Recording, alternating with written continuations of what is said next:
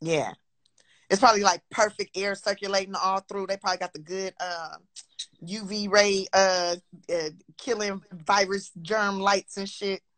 Hey, yo, the funniest part about Like a Boss is when you had to fire old boy and he did the slow, dramatic walk out the store.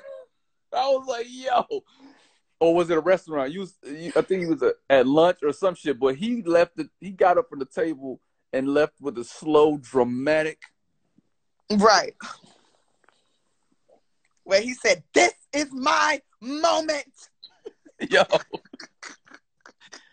I was on the plane. I was like, ha! And I had to remember I had on headphones.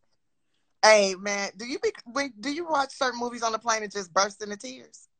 No, I've never cried at a movie for some reason. Movies don't touch me that deep. I laugh, of course, but I haven't cried. Do you ever cry? Oh, I cry. Yeah. I just lost my daddy, so that was Oh, I'm sorry. Wet works. Oh, that was my guy. I'm sorry to hear that. How'd he pass away?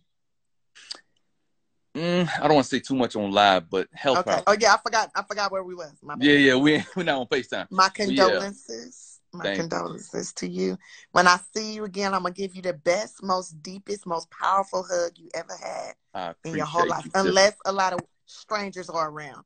And then I'm gonna give you a 3 pat on the back and I'm gonna whisper in your ear, I'm gonna give you a good hug later. Tuck it in my back pocket. I'll do that. But yeah, I cry. Whenever I'm moved to cry, and it's healthy to do so. Yeah. Working with Billy Crystal is like one of the most powerful things I think I've ever experienced, because this man I watched all my life, and I'm like, I want to be his friend.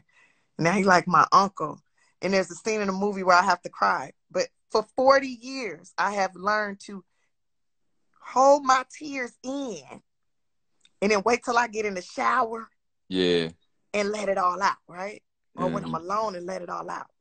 Right. And that man made me cry. And I was like, I can't do it in front of all these people. He cleared the set. It was like we was getting ready to do a sex scene or something. Shit. Oh, I would feel comfortable enough to cry in front of everybody.